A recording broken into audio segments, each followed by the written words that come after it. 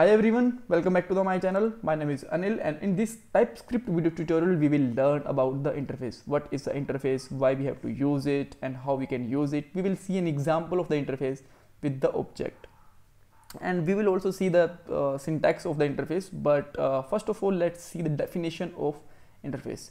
So as you know, for a normal variable we can just define a simple data type for a variable. Let's say I have a variable data and I can just define data type like string, and it have some string value like hello, right? That's pretty possible.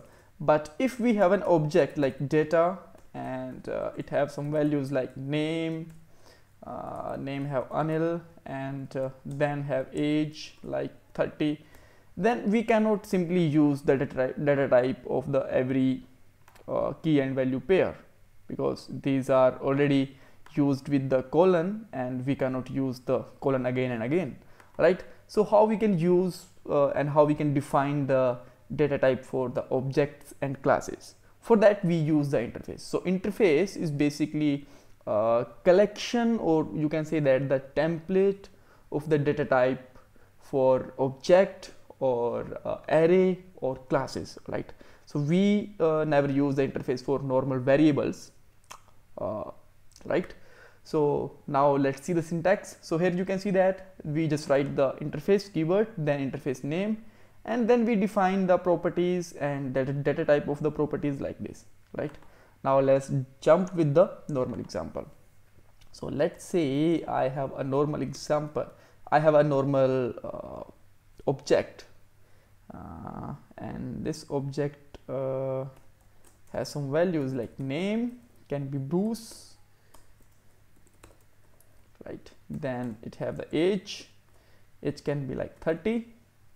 So this is a simple object, and I can just console.warn it or console.log it with the name of users, right? So now run it first of all in a very simple way. So I need the two tabs or two command lines. So just write here Typescript compiler app.ts and then --watch, and here I can just write here app.node app.js, right? So here you can see that the output is here with the JS file. So this is pretty simple, but now I just want to show, or I just want to define the data type for this object. So then I will make the interface, just use the interface, and interface name can be like users type, and then I will just use here name can be string, then age will be the number. That's great. And now let's apply this interface to our object like this, right? So if I'm just going to put here some values in age which is not numeric, then it will just give an error like this, and you will get the error here also, right? Type string is not assignable to the type number. That's pretty fine. We can use here 30 because the age is directly linked up here.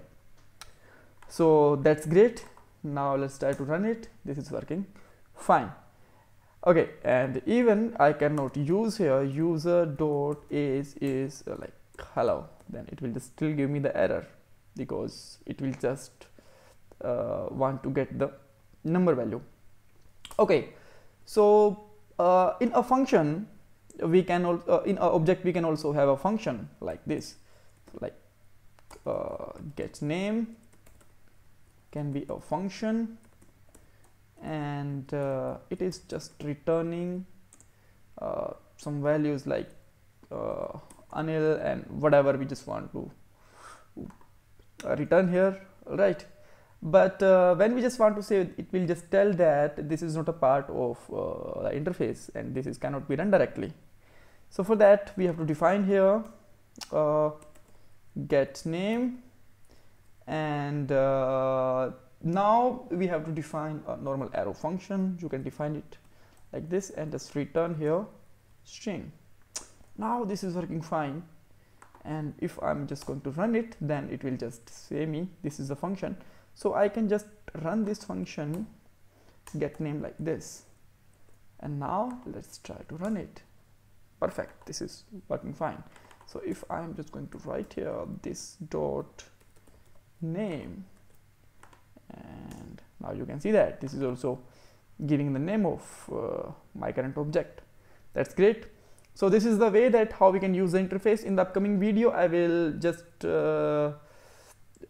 make a tutorial on the classes, and in the classes we will also use the interface again. All right, so thanks for watching this video. Bye bye, take care.